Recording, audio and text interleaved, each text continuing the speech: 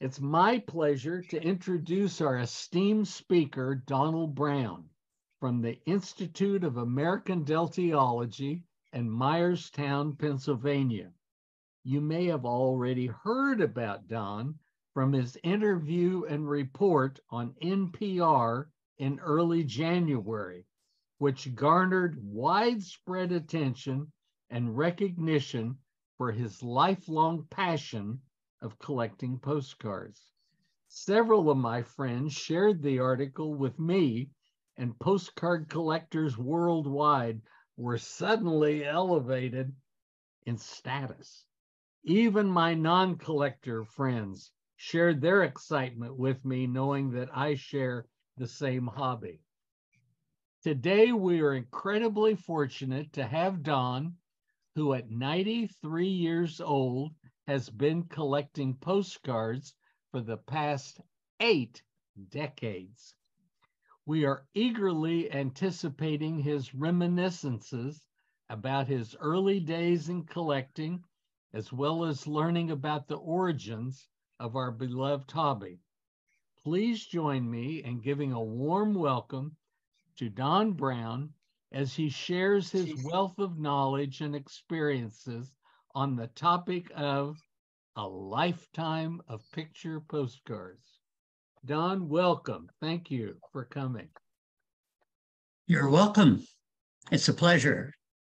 Myerstown's located in Pennsylvania's Lebanon Valley,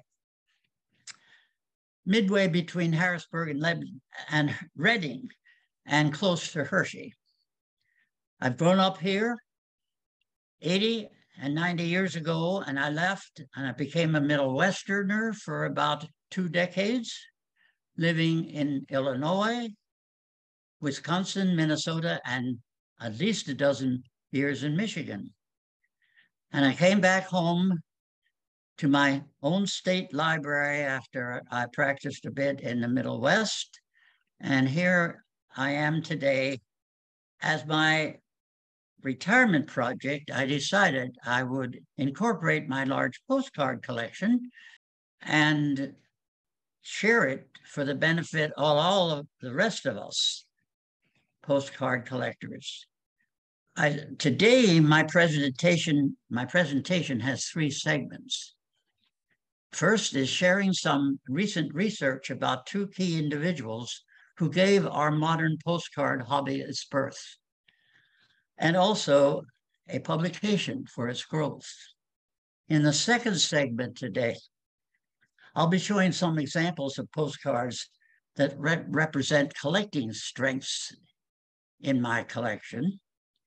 And then for the final part, the third segment, I'll be sharing information about postcard clubs and the Institute of American Deltiology, and we'll have a finale in the rotunda of my state capitol.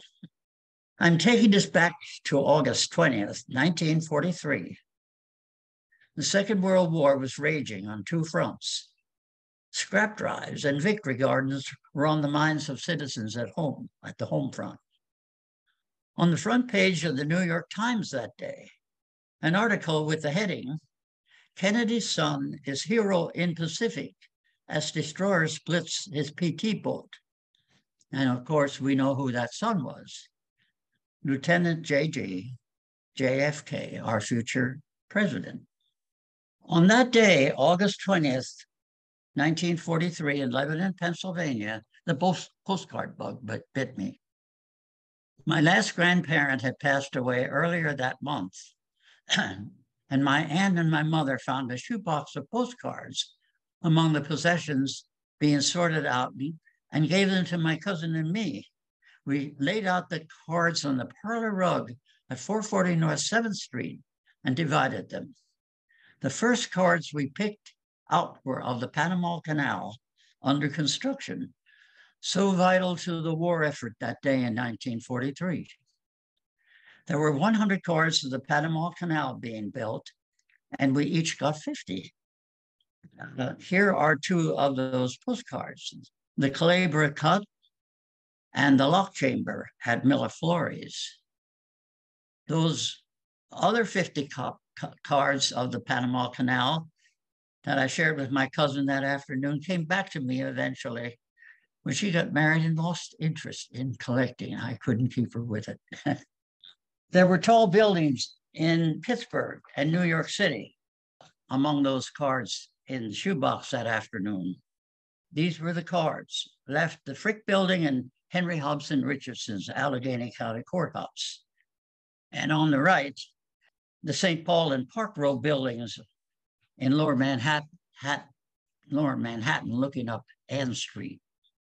Over the next 2 years, that bite from the postcard bug motivated bicycle rides all over my part of Lebanon County to drugstores and five and dimes in the smaller towns and by bus to the city, hoping to find racks of postcards.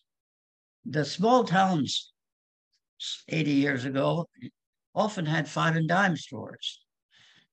Now, there was no driving me around by my dad. It was wartime and gas was rationed. And by the end of the war, I had become a newsboy. And in that position, I was able to share my interest in postcards with everybody I came in contact with, especially on Saturday mornings when I collected the weekly bill for the newspapers. All too often, I heard of postcards having been burned or, oh, sorry, they went out with the trash last spring. But then there were also families who showed me their albums of old postcards, carefully saved from the decade of the great postcard craze prior to World War I. Frequently, they shared their dupes or gave me a bundle of cards. Well, my high school librarian, who also was very well aware of my interest in postcards, had suggested to go to the public library and read a magazine called Hobbies. And there I discovered ads for postcards that were as cheap as the penny candy down at the corner grocery. One ad in particular caught my attention. That ad was for the Postcard Collectors Club of America, and it read, quote, "Life membership in the Postcard Collectors Club of America gives you an authentic standing as a member of the nation's leading postcard club, plus association with hundreds of other collectors. Join today.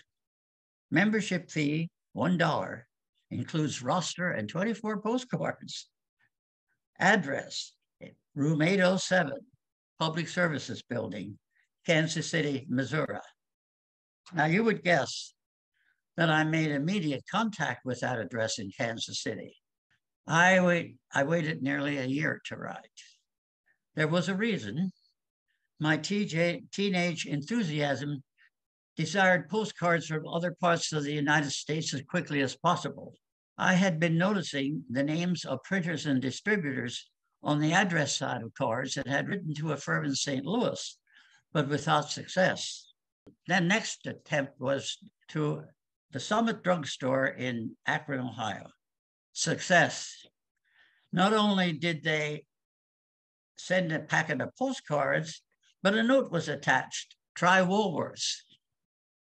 Therefore, over the next year, I spent my dimes and quarters earned on the paper route to dozens of F.W. Woolworth stores all around America with a desire, and the clerks at the Woolworths often gave the high school student lad with a desire to learn about their city, as I always put it, through picture postcards, a bountiful number of cards. And those orange postage due stamps of the 1940s became all too familiar. However, I kept in mind to write to that postcard club address in Kansas City. Finally, in 1946, I wrote and became member 1594 of the Postcard Collectors Club of America and started receiving the issues, the Postcard Gazette. The issue shown here is not an issue I received, or I couldn't have. This issue is dated June, July 1940 and supplied by Peter Megazin of Westport, Massachusetts. Peter and I have been collecting the literature of deltiology, including the bulletins and newsletters of the various postcard clubs for most of our collecting years.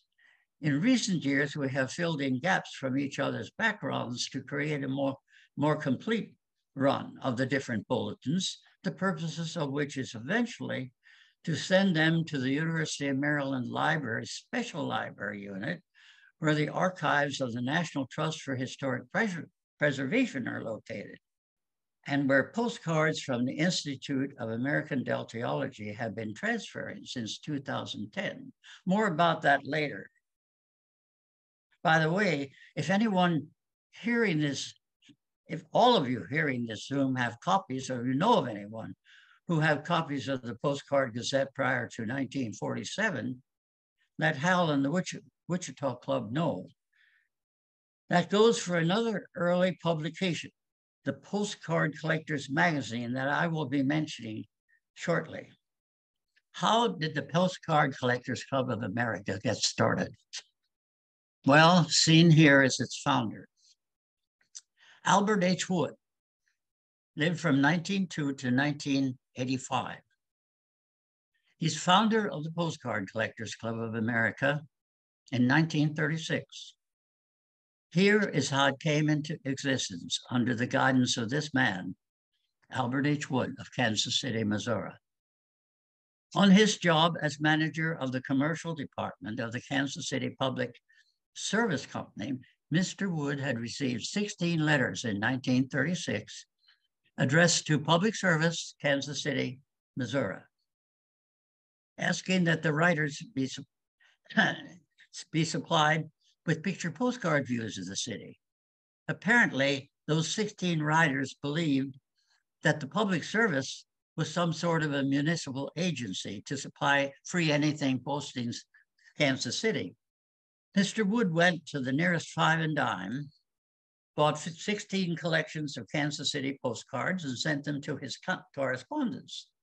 Then he sent each collector the name and address of the other 15 and believed that he was through with the task. Not at all. The postcard fans responded by organizing a club and electing Wood head of it, making him a sort of national clearinghouse for the exchange and supply of picture postcards. Soon, he became interested in collecting local postcards himself, finding many possibilities in it. Now, specifically who named the club is not known, but under the name Postcard Collectors Club of America, by the mid-1940s, it had been receiving 50 to 100 letters a week. Now, after a decade of leadership, pressures from his job, and several civic organizations in which he held membership caused Mr. Wood to give the club away. And with help from the local American Legion post in Kansas City, the manner in which Albert Wood gave his club away tells us that probably he had been managing the club from his home with the help of local collectors around Kansas City. From obituary of Mr. Wood's that Don Rhodes of the Institute staff here provided, we learned that Mr. Wood was active in a number of civic organizations in Kansas City and in California, where he moved later. Actually, we learned that he became president of several service clubs, well-known service clubs in both cities. He went back and forth between Kansas City and California. In 1936, he was only 34 years old when he helped form that clearinghouse for a hobby, the Postcard Collectors Club of America. At the time, in mid-1946, when Albert Wood exits from our postcard world, and we know that he did so because his name is not listed in the 1946-47 roster seen here, nor has any evidence yet turned up in the hobby's literature in the years following 1946 that he made any further contact. Yet, a recognition in some form needs to be made. What a wonderful thing he did for our hobby of deltiology back in the Depression 1930s and through the Second World War years. Thank you, Albert H. Wood. Thank your spirit. He had been born in Altoona, PA in 1902, spent at least half of his life in Kansas City, and died in Florida in 1985, where he lies buried in Winter Haven. Well, when Al Wood gave the club away in 1946, its membership was close to 1,400. I am member 1594. So it turns out that by the time I joined in the fall of 46, a transition of the club had occurred, and 2 paraplegic veterans of World War II had been given to the club, had been given the club by the local American Legion, as Al Wood had requested. I think at this time what I'm going to do is tell you about some of the collectors on this that I contacted on this roster. I collected about 40 collectors wrote to me, and I wrote to another 40 in the year 46 and 47. And usually we exchanged 1 card at a time. Happened to have 2 cards in my hand that I received back in 1947. This one from Carol E. McVeigh in Cushing, Oklahoma. A weekly basis would be all right for me. I like historical cards and all kinds of cards, really. 1 card at a time. And this card that I received and corresponded with this collector in Texas for about 3 years, Manoy Farmer of Longview, Texas. Thanks for your very nice card. It adds very much to my collection. I hope you will like this one. Usually what we said to each other. There was never a time we didn't like it. We disliked any cards. But he said on the card, I exchange only 1 card at a time. That's because it's the war years, and we were in our hometowns, and we have to depend on the cards of our hometowns and maybe a nearby town or 2 that might have had postcards. Later, I'll tell you something interesting that Mr. Hendricks suggested to me. Mr. Wood gave the club away back to Mr. Wood and then his successor. When Al Wood gave the club away in 1946, as I said, its membership was close to 1,400. And of course, I joined afterwards.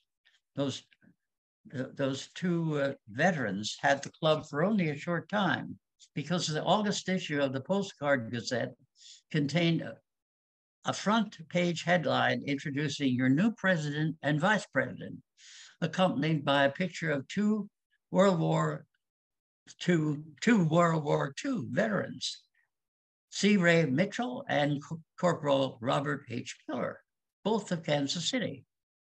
However, it seems that these 2 veterans were in charge of the Postcard Collectors Club of America for less than a year, because in the roster that I received in late winter 1947, here it is.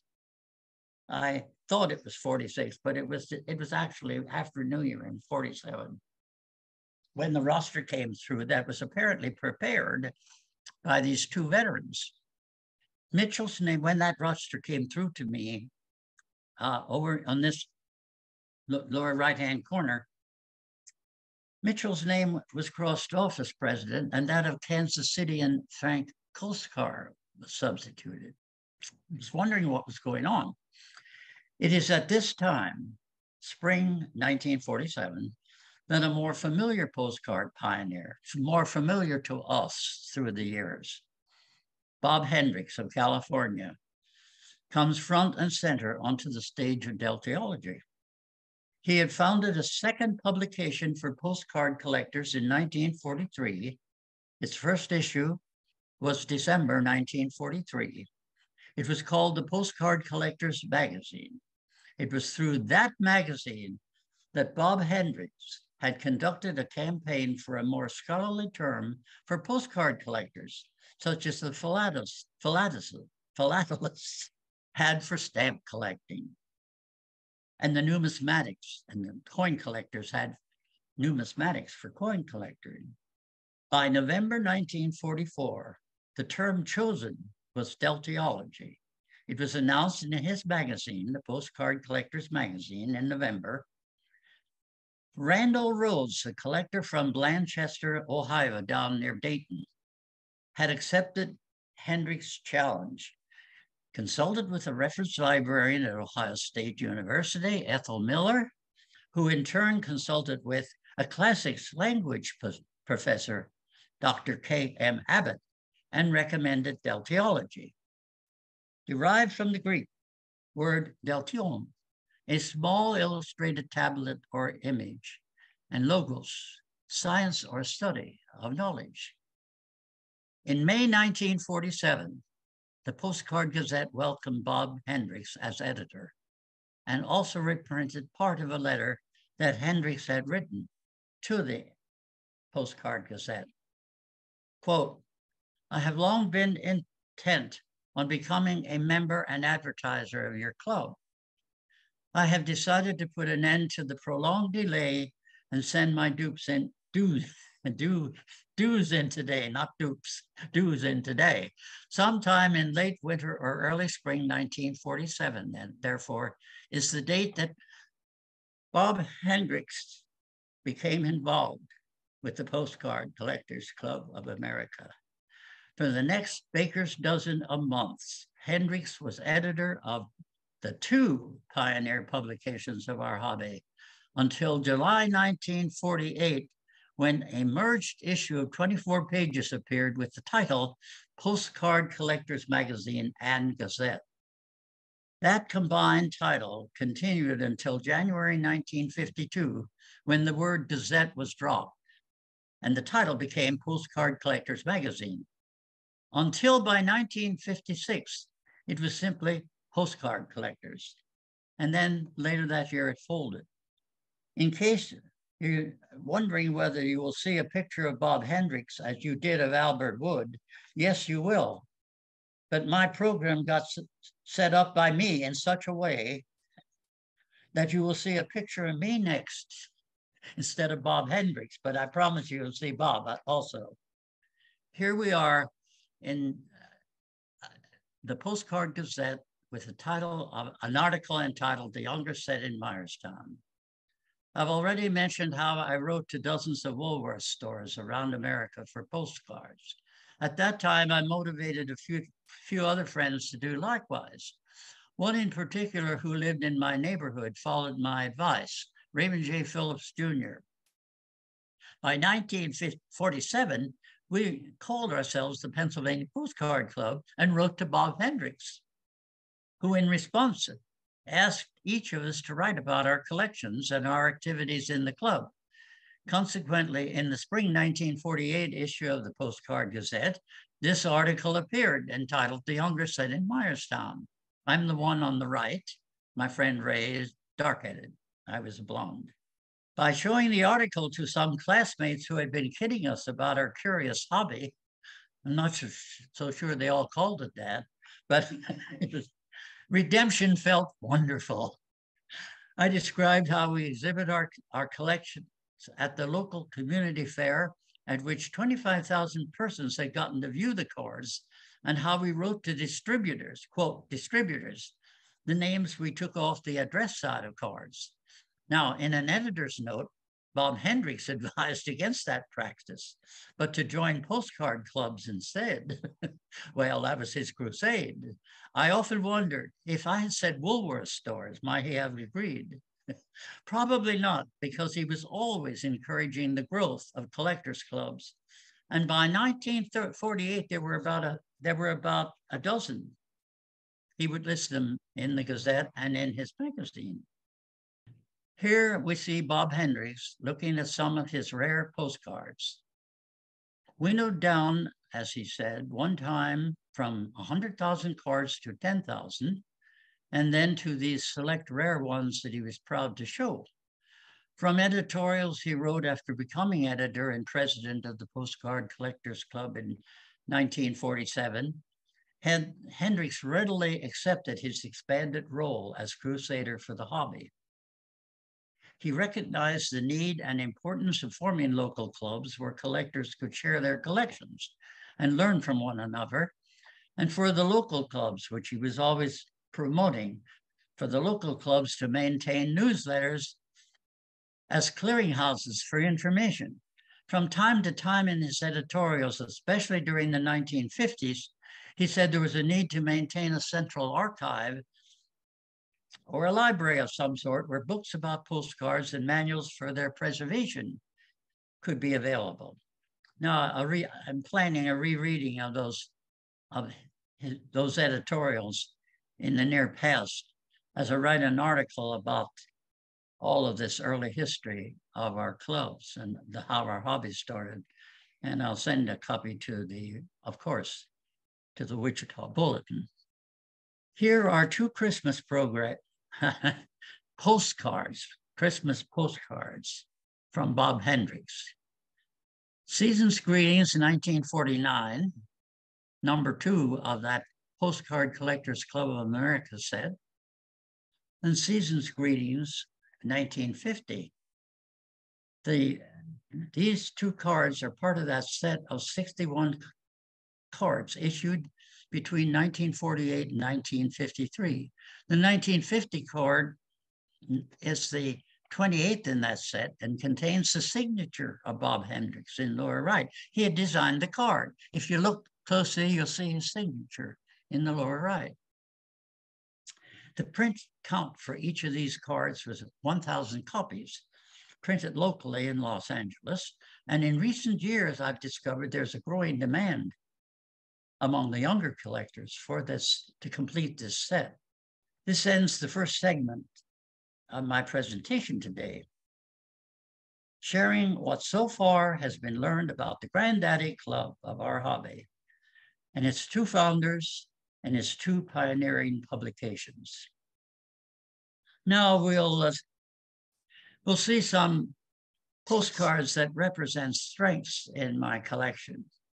Political campaign cards.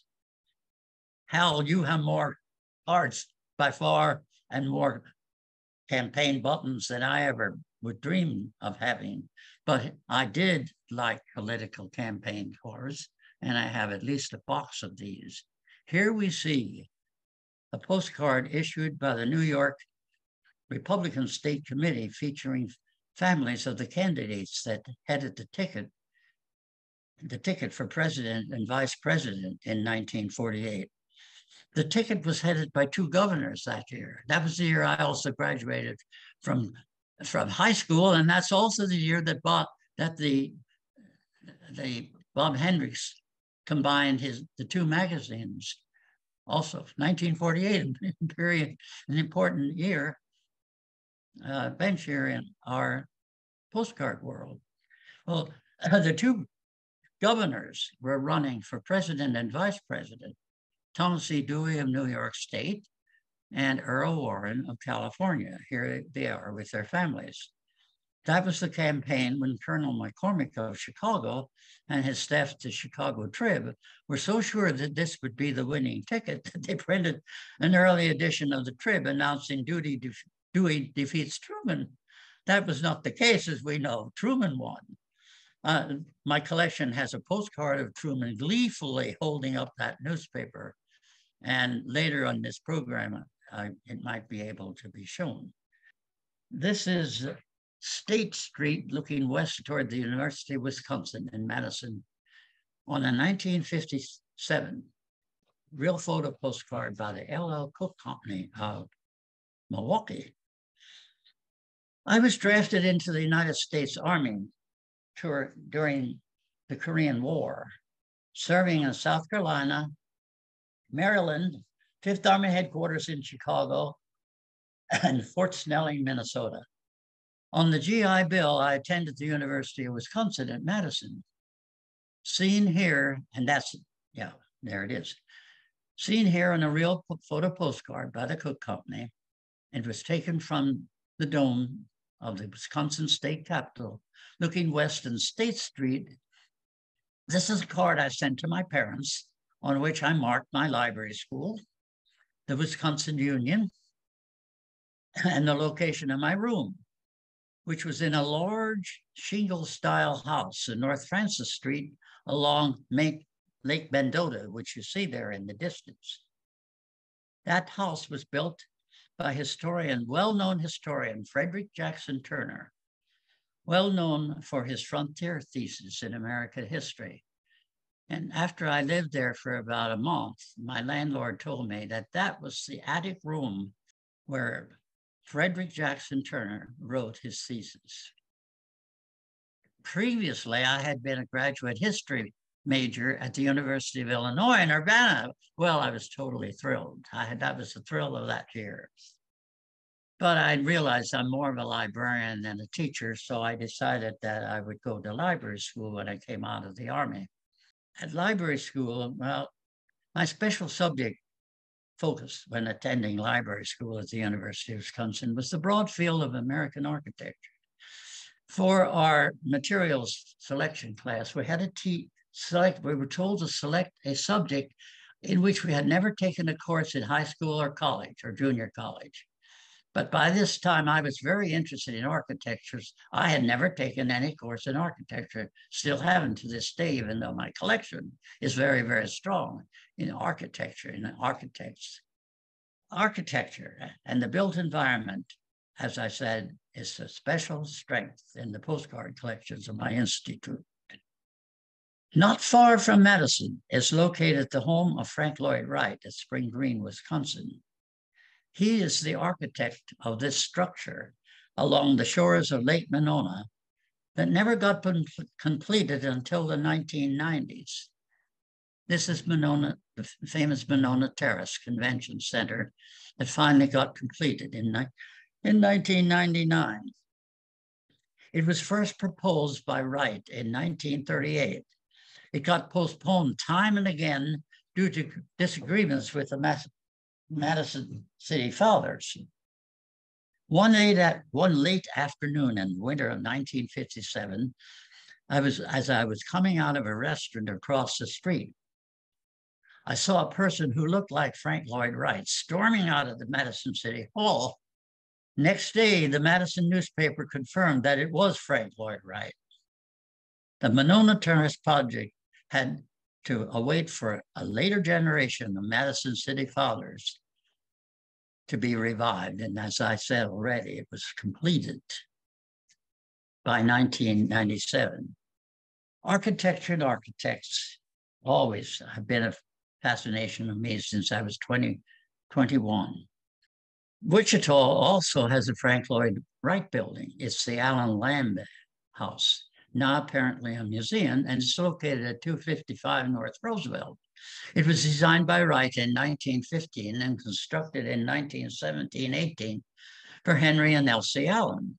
It is seen on this postcard from its east exterior elevation. And your local photographer, Paul Chauncey, back in 1992, did produce this nice postcard of it. Louis Sullivan is the noted leader of the first Chicago School of Architecture prior to World War I. His maxim was form follows function, as he designed a fleet of jewel box banks throughout the Middle West. Here we see the National Farmers Bank of Winona, Minnesota. It had been built in 1908 as the National Farmers Bank, but by the time of this postcard printed by E.C. Kropp of Milwaukee in the mid-1930s, it had become the Security Bank and Trust Company. During the 1960s, I had the occasion to pass this bank from time to time as it was being cleaned and its brilliance restored. It's just beautiful. I did not get inside the bank because there was always structure around it, polishing the surface, the jewels on the surface. Now here is the Merchants Bank of Winona, Minnesota. William Gray Purcell is the architect here, and he should be as well known as Louis Sullivan, but he didn't have the boastfulness of Frank Lloyd Wright. William Gray Purcell was a leading architect of the Prairie School and a protege of Louis Sullivan. Practicing in Chicago and Minneapolis, he designed dozens of Prairie School structures, especially when in partnership with George Grant Elsme, another Prairie School architect that's important to know. William Gray Purcell is best known actually for his writings, as he knew all of the architects of his time, which ended with his passing in 1965. Advertising picture postcards are also a strength of my institute. There are boxes and boxes of them, which I'm reorganizing recently. They are not yet in Maryland. Advertising postcards form a large segment of my collection. As I said, drawers and drawers, advertising events and services, as well as businesses, industries, and products. Here is a card advertising a Southern Illinois newspaper, the Evening Sentinel, showing many views of its plant and interior offices. Egypt's greatest daily is at the top of the card, and I think some of you know why. Because the city of Centralia, where the Sentinel was published, is in Southern Illinois, and cotton is grown there. It's in that same region where the city of Cairo, not Cairo, Cairo, Illinois, where the Ohio River meets the Mississippi. Now, this postcard is a smooth linen print by Kurt Teich in 1930, done in 1931. Here's another advertising card of Kurt Teich, the largest printer of postcards in America. Also has made available a selection of convenient items to promote and to sell their cards. This card advertises a postcard display stand available in 1928. The date of this card is determined by the printer's number written on the lower right-hand corner, and I have the guide that the Kurt Teich Archives has provided to us when they were outside of Chicago, now at the Newberry Library, and you see the printer's number there, 122188. When I checked it, that meant that this card, advertising card, was printed in 1928, advertising a product of that time. The firm started printing, Kurt Teich started printing in America in 1904 until the 1970s, when the plant closed and was sold. Mr. Teich had died in 1974. One of his sons arranged for the firm's production archives be preserved, initially near Waconda, Illinois, and more recently at the Newberry Library on the north side of Chicago. My collection is also has strength in early American expositions. Here are two cards of the Columbian Exposition of in Chicago in 1893. I think all of us here know the birth of the picture postcard in America occurred in 1893 at that fair, when sets of postal cards with images of buildings at the fair imprinted on the message side of the card were offered for sale. Small blank spaces on the image side were left for messages. At the top, here is one of these cards, and a reverse side of another Columbian card is shown at the bottom, postmarked in Chicago during the dates of the fair. Note that this is a governmental postal card. What I'm going to show you in the next two slides are lesser known expositions from the period before the First World War. Cotton States, an international exposition in Atlantic, Georgia, was conducted between September and December of 1895, a fall and early winter event. Chicago's Columbian Exposition of 93 is well remembered by Americans because so many products and organizations were either hatched or first presented there, including the Ferris wheel, the symbol for many future fairs. In addition to several sets of postcards issued for the Columbian, My collection has strengthened a half dozen or more of the lesser known fairs prior to World War I. How many of us have cars or have heard of the Cotton States and International Exposition held at Atlanta, Georgia in the fall of 1895? Its purpose was to increase commerce for our southern states, thus diverting Caribbean trade away from the nations of Europe. Next card.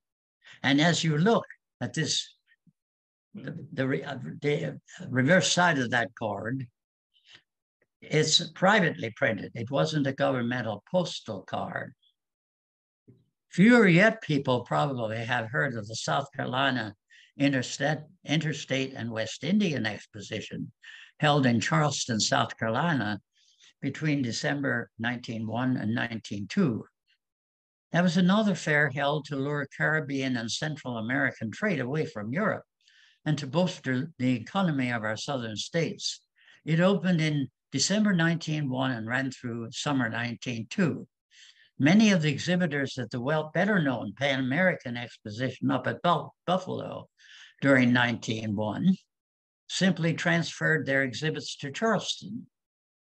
Speaking of this South Carolina fair, my collection contains the 10 card set dated 1902 by the Albert and was printed by the Albert Type Company of Brooklyn.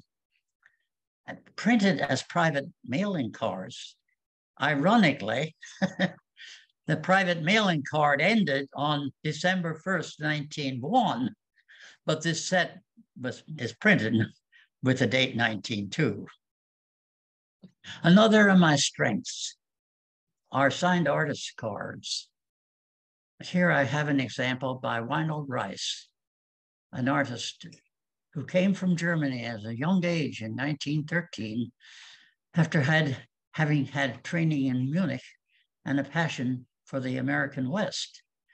He's recognized as a leader of the immigrant modernism in American art.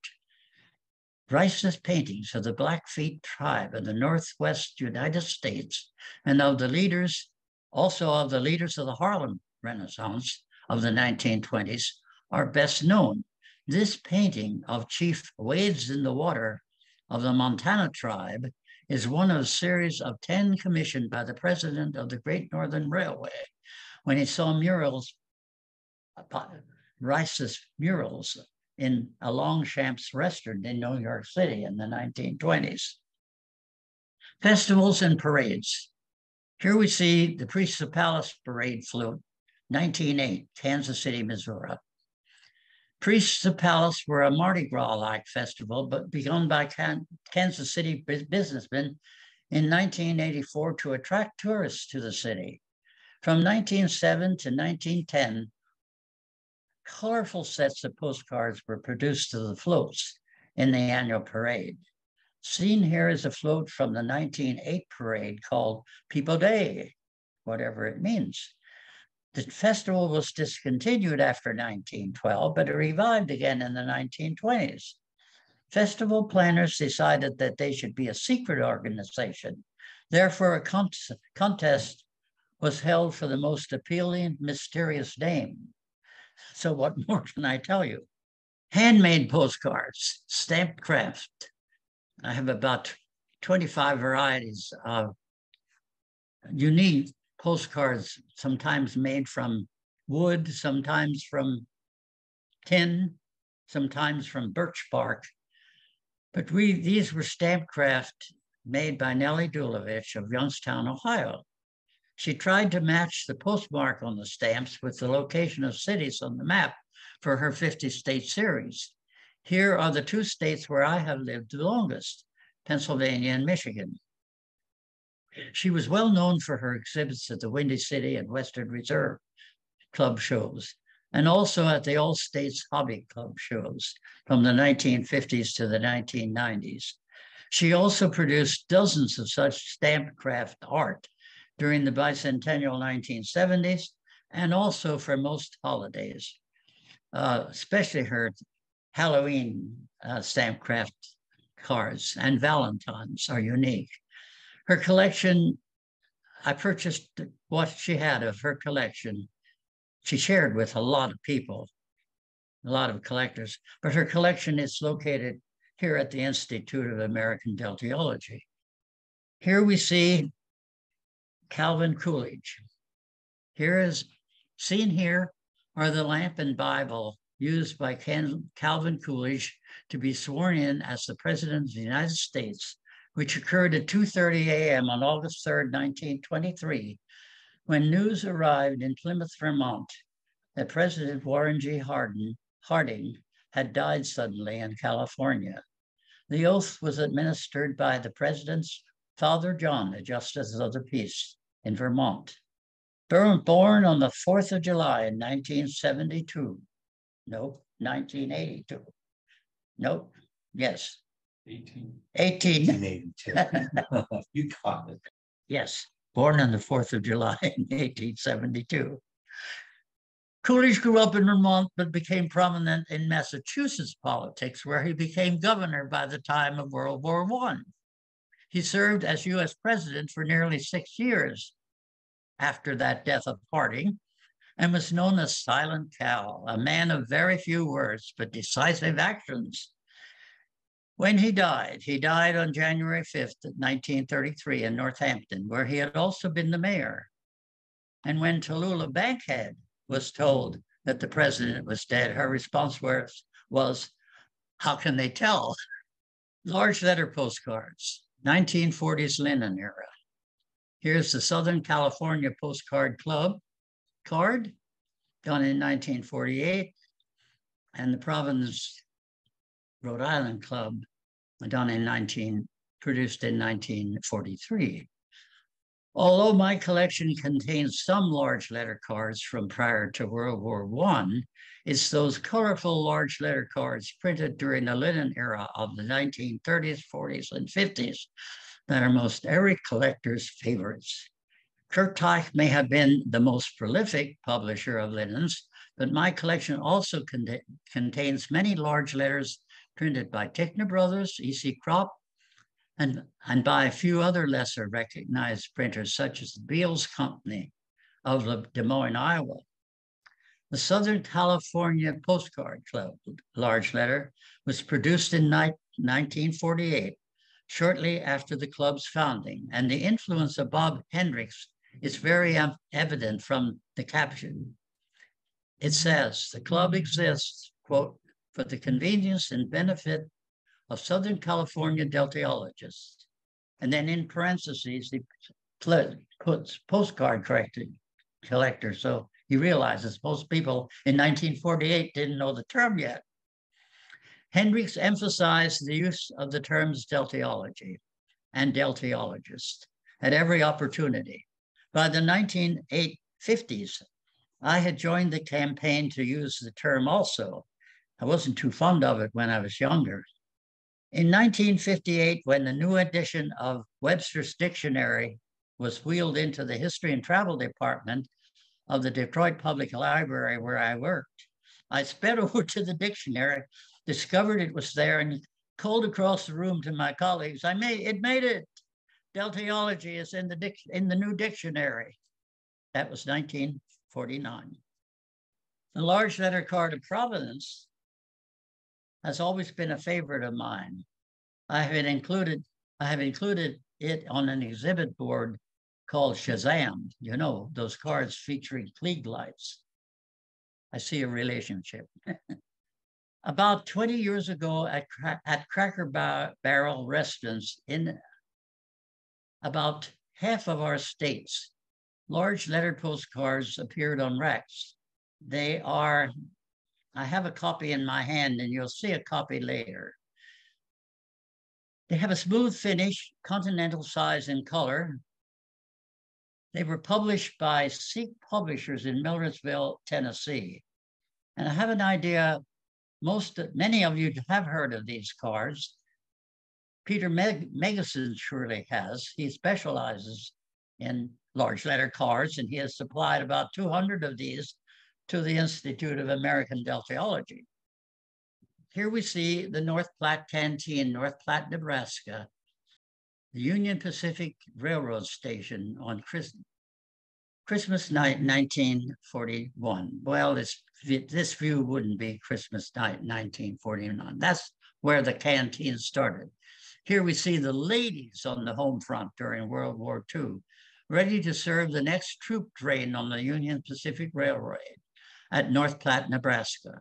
All trains stopped for 10 minutes to lubricate the giant wheels and refill the tender car with water and coal at the North Platte station, during which time all sorts of baked goods, sandwiches, fruit, coffee, milk, cigarettes, and magazines were shared by folks who came from all over western Nebraska and nearby Kansas and Colorado, starting Christmas night, 1941.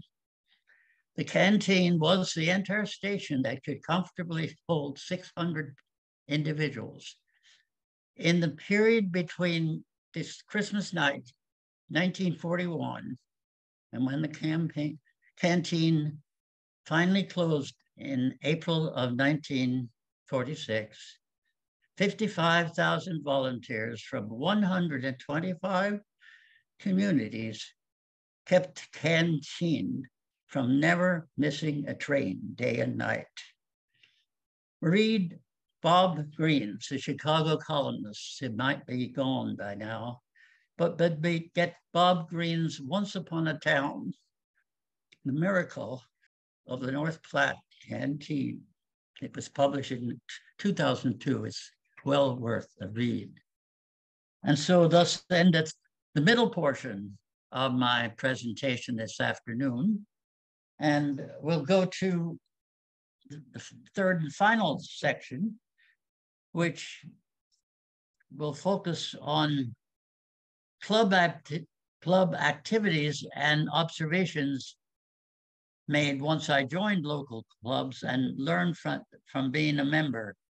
And then at the end of my presentation this afternoon, I'll mention why I decided to incorporate my growing postcard collection and why the larger part of it is being donated to the University of Maryland Library System. Here's the Wolverine Postcard Club card that was produced in 1961 to advertise the club. Bob Hendricks had joined our club by then. He passed away in 1962. I remember the president the next year, I guess I got the letter, although I left Detroit and went to Kalamazoo that year. We got a letter from Bob Hendricks supporting us for doing a postcard club, just like he had done for the Southern California Club some time before. My first full-time job was with the Detroit Public Library, and by March 1958, I had become aware of a postcard club meeting across the street at the Detroit Historical Society Museum. And I attended my first meeting of the Wolverine Postcard Club in the spring of 1958. And by 1960, I had been elected president of that club and was on the way to joining every other postcard club that I knew of. By the end of the 20th century, when clubs in our hobby began to falter, I held membership, I think, at every North American postcard club. I held membership at one time, depending on the quality of their newsletters. I held membership in every North American postcard club, 3 or 4 in Canada, that wonderful club up there in Toronto, who publishes a very nice issue of their magazine, has issued a book. Now, anyhow, the count is well over 50. That's what I'm telling the folks. So I'll talk now about joining the Wichita Club sometime in late 1979. After having seen a copy of your news and recognized that your club was organized for growth with interesting articles and information about the postcard world, plans for an annual show, and with an artist who has served as a mascot for the club, Rick Gary, bringing that mascots bring good luck through the years, helping to make Wichita a leader of the pack early on. Fortunately, there remain today a baker's dozen clubs in the US and Canada, pioneering in providing for growth of the hobby with informative newsletters and frontier cutting-edge ideas and programs such as today's Zoom session. In the Mid-Atlantic, the Washington Crossing Card Collectors Club with Betty Davis as longtime editor is another decades-long example of a club consistently sharing and expanding knowledge in our world of deltiology. On the West Coast, until the retirement of editor Lou Baer, looking for the title. Oh, he was editor of the Journal of the San Francisco Bay Area Postcard Club. It's a long name. I had to write it down. Comes to mind for its many decades survival. Lou and Janet visited me several times and had Thanksgiving dinner with me. And I just learned from your Wichita news that Janet died the other day.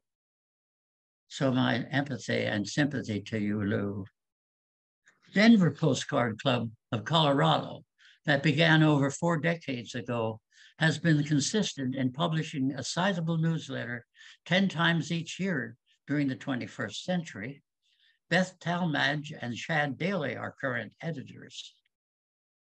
In New England, where there are several long-established clubs that issued bulletins and newsletters, there's been a trend toward using email to share monthly activities and news, with emphasis upon exhibiting cards at annual shows. My longtime membership in the Rhode Island Postcard Club supports that observation.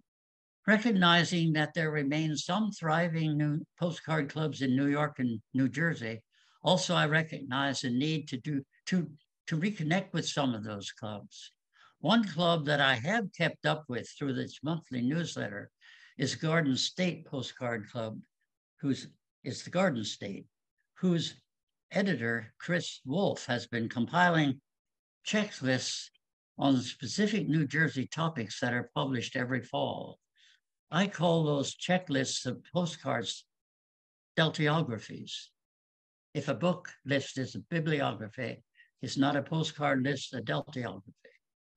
Although I have been somewhat out of touch recently with the South Jersey Postcard Club that John McClintock founded in 1970, I believe it's still active because the club's longtime editor, Ray Hahn, has been a steady contributor of well-researched articles that have been occurring in Bill Burton's online weekly magazine, Postcard History, emanating out of Dover, Delaware, the past several years.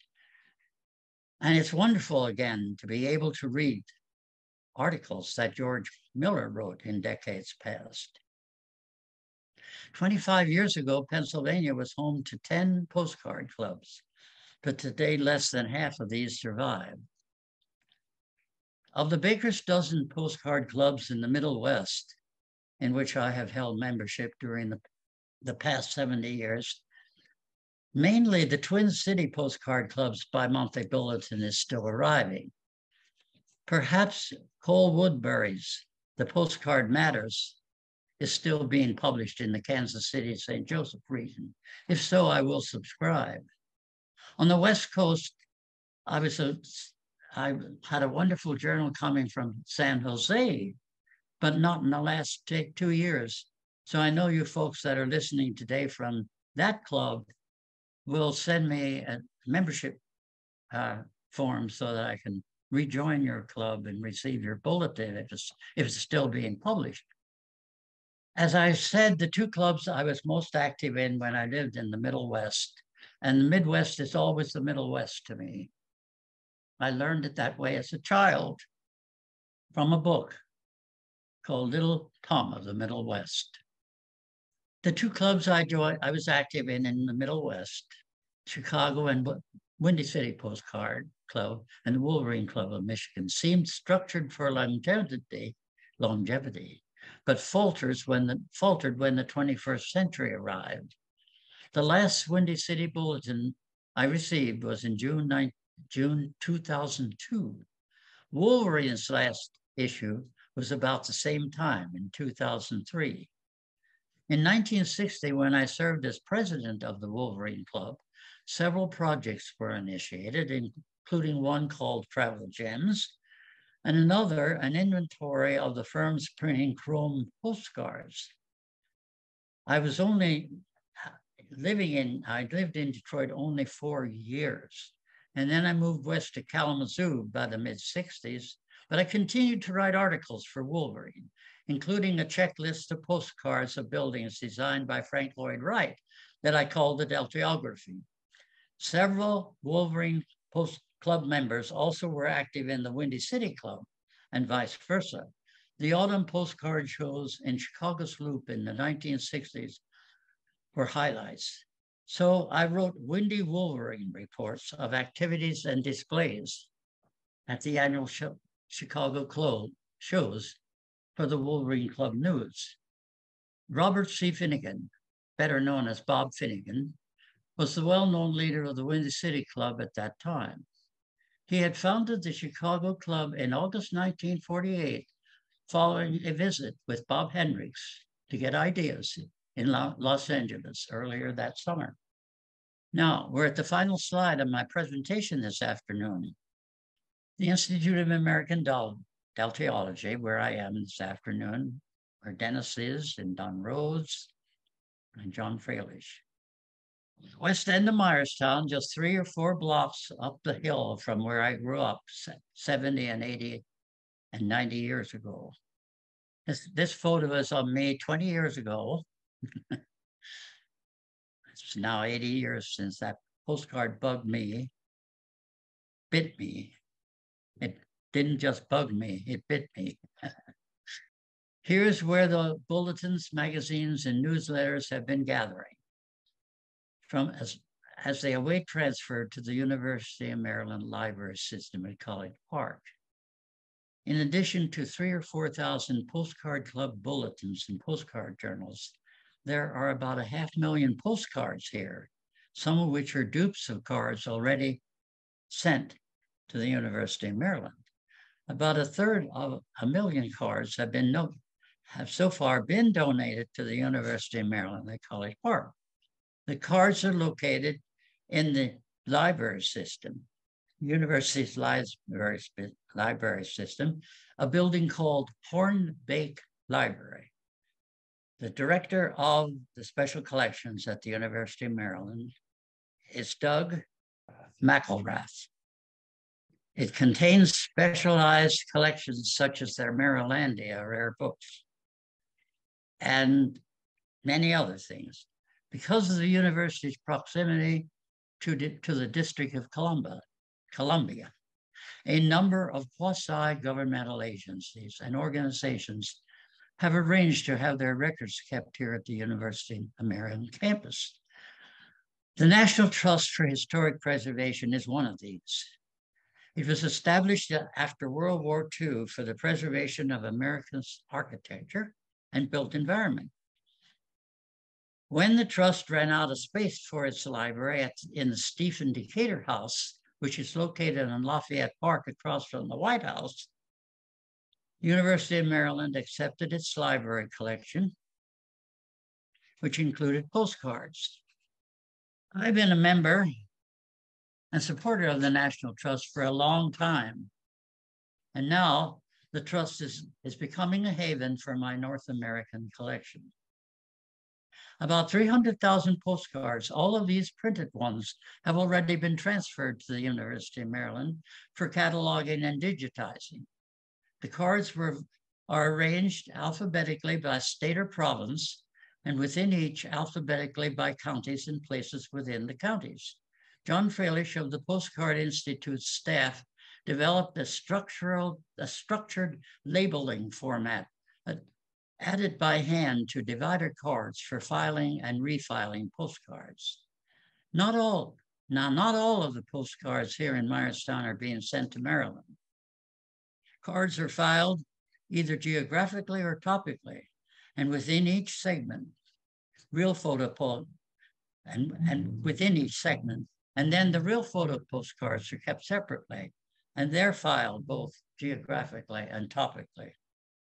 only the printed cards from the geographical segment have been transferred so far to Maryland, meaning, well, all of the 50 states, Canada and Central America are about to go when they're ready in Delaware, in Maryland. Real photo postcards so far of the states are remaining here in Myerstown, and they're used quite steadily. Cards arranged topically from advertising and architecture through to Zeppelins still are here in Myerstown, as well as are drawers and drawers of cards arranged under publishers' names, such as Detroit's, V.O. Hammond's, and Edward Mitchell's.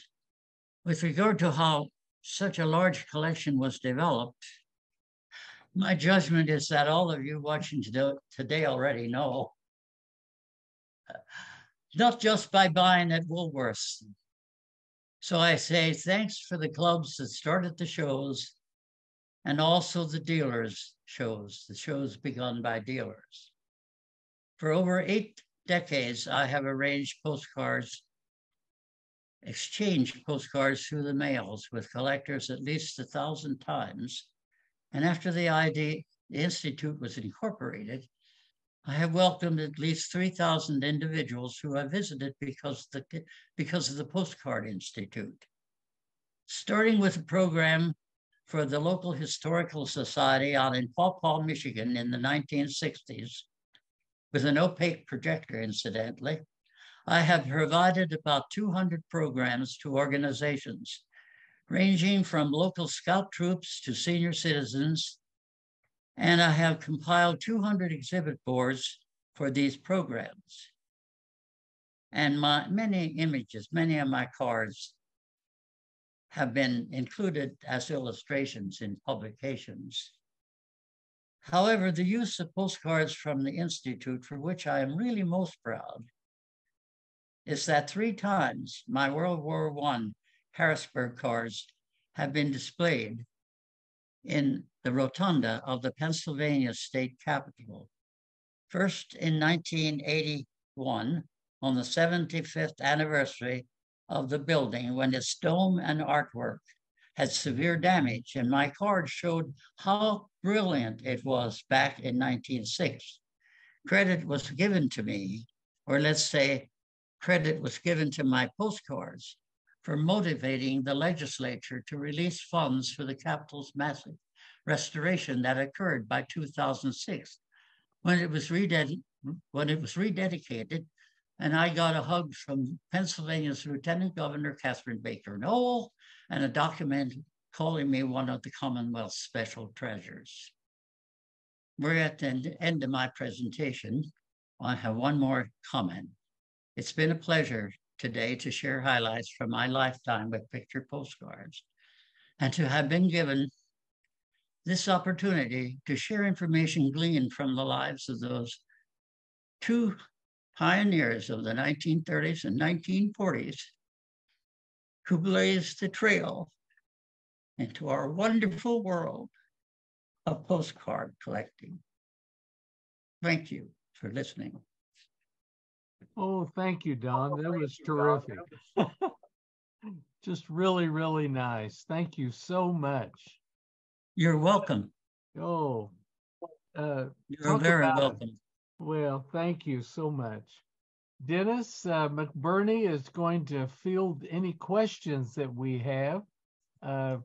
What do we have today, Dennis? Well, while Don takes another sip, gets his breath, we really don't have any questions per se. I did look through this. We've got some nice comments for everybody that has stuck around. We all thank Don for his long dedication to postcards and for today's presentation and sharing some of the history. I have been around postcards since 2000, but there's a lot of the early history I had no idea what it took to get there. We did have a couple of comments about thank you for founding the Institute of American Deltiology. Lynette Paulson really liked the neat multi-view card. I think that probably refers to the one in South Carolina Exposition. David, sorry, I pronounce his name, Friend, says that architect Frank Hall had about 40,000 carefully cataloged and curated architecture picks now at the Architecture Library of the City College of New York. That's good to know. Your friend George Eberhardt has a shout out, yay for library schools. And I think we're all jealous that you were. What was it again that George? Yay for library schools. Oh, yay for library schools. Yes, yay for on Wisconsin. Ah, okay. And Katie Clark and probably the rest of us jealous that you were able to buy postcards from your local 5 and dime. Don't remember too many Woolworths in area. Damaris, thanks you for a wonderful presentation. You are a special treasure. May have been a bit long, but I just had so much to share with you. Yeah, you added a lot since we last went through. It's always different from everyone else's. That's right. That's right. So as far as the comments from the chat, I think that's it. So I'm going to go back on mute and let you guys shut it down. Okay. Thank you, Dennis. Very, very much. Thank you all for coming to my presentation. Is there going to be a time for questions? Yes. Go ahead, David. Yeah. Whenever I go to a show, I look around the room and I look at the dealers and the collectors, and I think of how much incredible skill and wisdom and knowledge about American life, culture, postcards, publishing, and everything exists in this room. And I'm wondering about the University of Maryland Library. Do they have a vision, a mission, an idea of trying to gather in some way, provide scholar support or collection home or something like that for the postcard collecting world and scholarship attendant to it, so that it doesn't just evaporate? 10 and 12 years ago, when I linked up with the University of Maryland Library because of my longtime membership in the Historic Preservation Group in Washington, Doug McElrath, the director, pointed out they already had received several large postcard collections. One, I think, was as large as 28,000 cards. And they had more or less accepted the fact that since they agreed to operate, not only just preserve, but to service the National Trust for Historic Preservation Library in their special library building called Hornbeak, that they would think about becoming a center and study center for postcards. They already had, I think, something like 50 or 60,000. Now they have about 450,000. And I'm not sure what the latest situation is down there, although I'm in contact every few months with Doug. They are not accepting more donations right now since the pandemic started and they lost staff. But they have, at one point, Doug and I talked about this.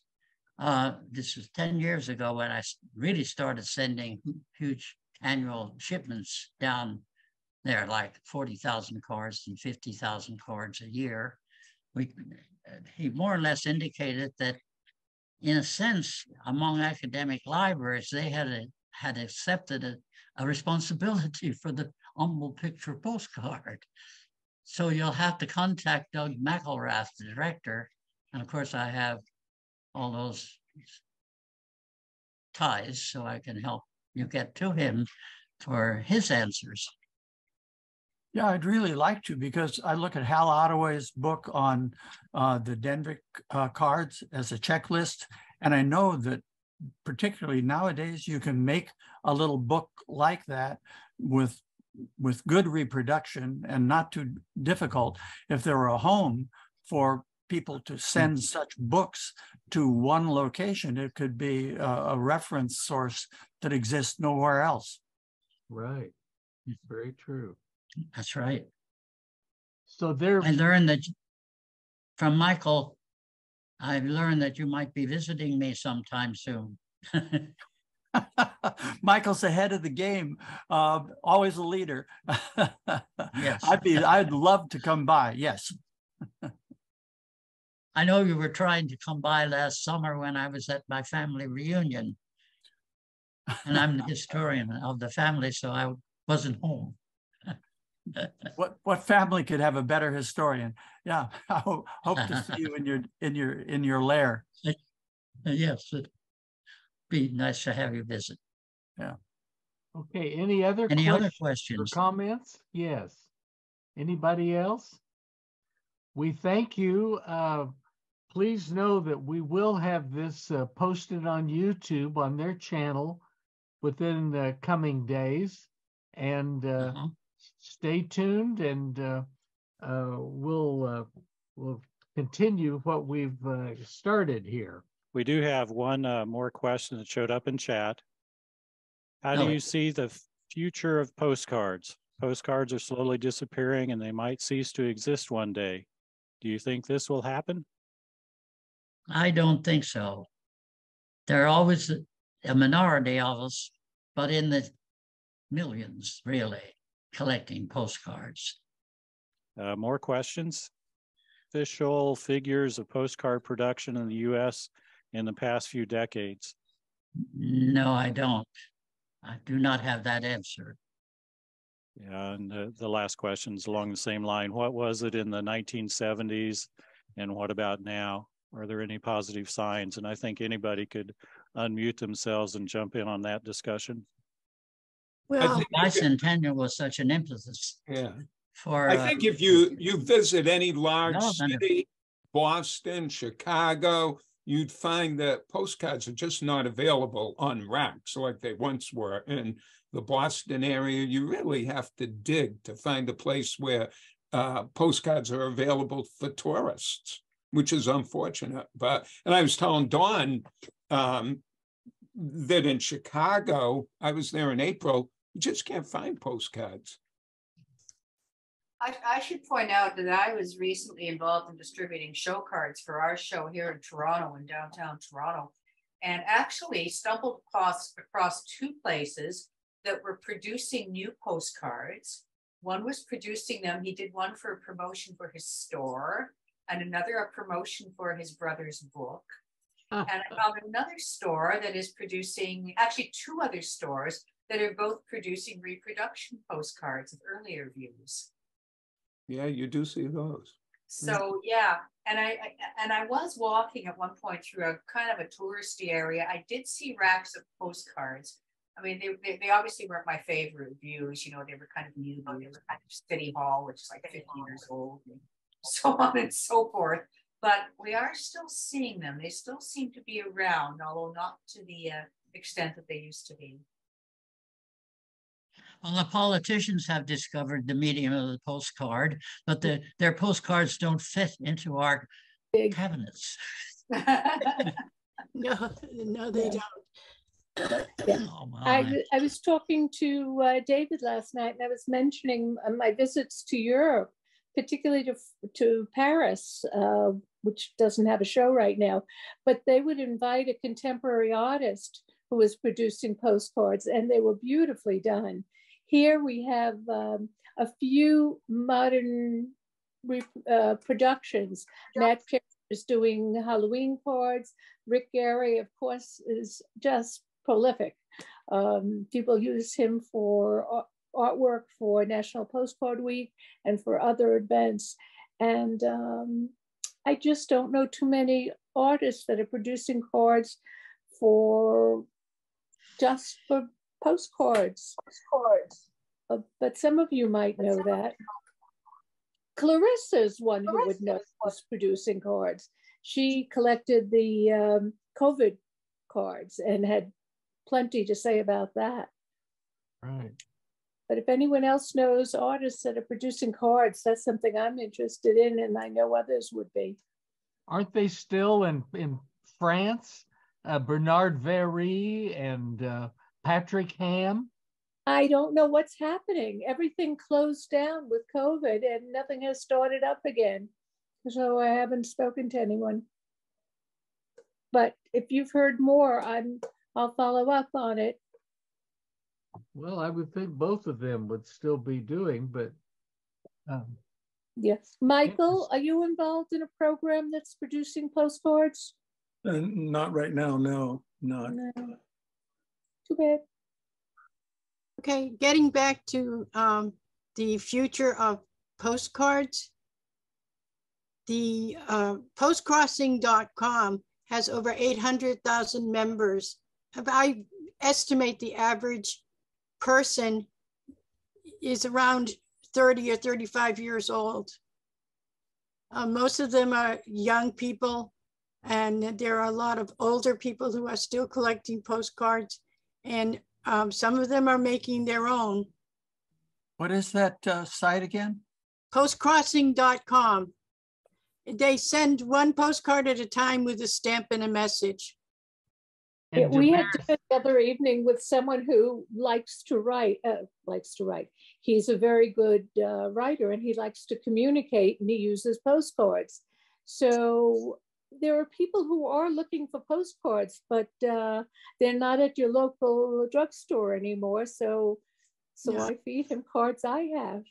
Well, if you go down to South Padre Island, almost every store has postcards, but it's a big tourist area, and we don't go to the island in March because of all the college students that descend on us.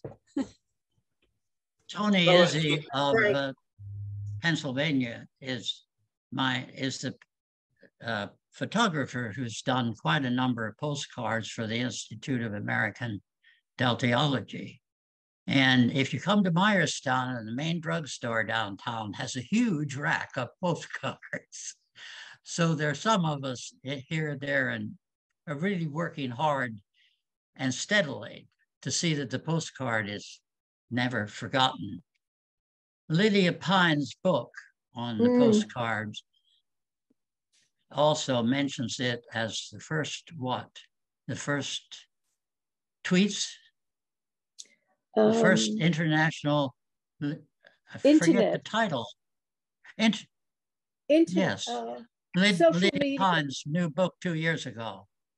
Yeah, she refers to social media. Was the first international communication system. Mm-hmm. What's her name again? She has a point there. I want to get a copy of that book. Lydia Pyne. Yeah, she's a collector only because she inherited a collection. She is not, she doesn't seek out or say she knows postcards, but she understands the importance of them as a means of communication for the last 100 some odd years, and makes a very good point, and she's a very good writer. One thing that's really interesting, and going back in those old postcard magazines from the early 1940s and even to the present time, is to see how collecting interests have changed. Mm-hmm. In the 1940s, large letter postcards were the #1 collecting interest. Churches, courthouses, public buildings, things like that were also very popular. Signed artists really didn't appear until the 1950s and became much more popular in the 60s. Brundage, Clapsaddle, those kinds of greeting type postcards. And real photo postcards were really frowned upon. They just were not a collecting interest until, I would say, the 1970s. So, related to that discussion and what's produced today are, these collecting interests that have really changed over the years. Back in the 1940s, the few real photo postcards that happened to come across in my donations at the time when I was a newspaper boy, I put them at the back of the boxes. And they weren't colorful enough for my attention. Exactly. Yeah. It's funny. I think it was in the 80s or 70s, whatever, when I was starting out at the Metropolitan Club, they were called black and whites. Yeah. And they were yes. a dime to a quarter. Yes, Yeah. there is a black and white printed card. And I find myself every once in a while explaining the difference and showing a visitor, this is a real photo postcard. This is a black and white. Look on the address side. That's where the clue is. Yeah, I find that with every new and good book that comes out, there's a rise in interest. The large letter collecting became much more important when Fred Tenney and Kevin, can't think of Kevin's name, when their book came out. Bob Bogdan, I think, put a lot into making real photo postcards understandable. Ken, not Ken Flory. Wilson. Ken, well, my good friend, Ken. Wilson.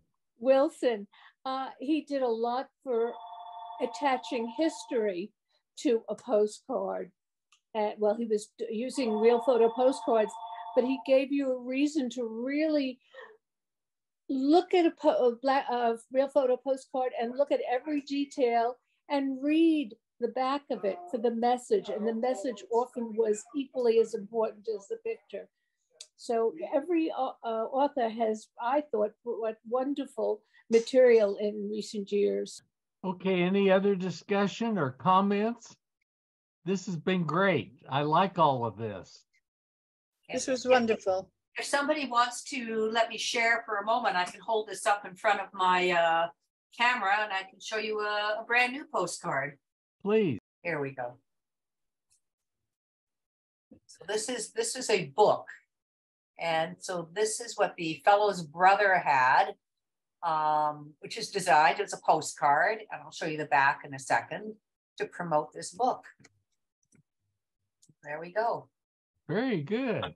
Yeah, and he has one for his store too, but he didn't have any extra ones. So I'll have to go back there when the snow melts.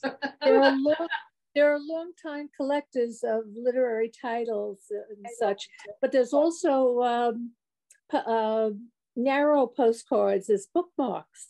Oh yes, that relate to literary happenings. Nice. You have one for everyone? Pardon? You have one for everyone? He gave me one. I guess he wanted me to buy the rest. It reminds me of, what was it, a few years back, somebody did a whole series of Pulp Fiction covers as postcards. And I remember buying a set of those. They're dynamite. Yeah. So maybe they have to be less travel and historical related and topical related. I don't know. Yeah.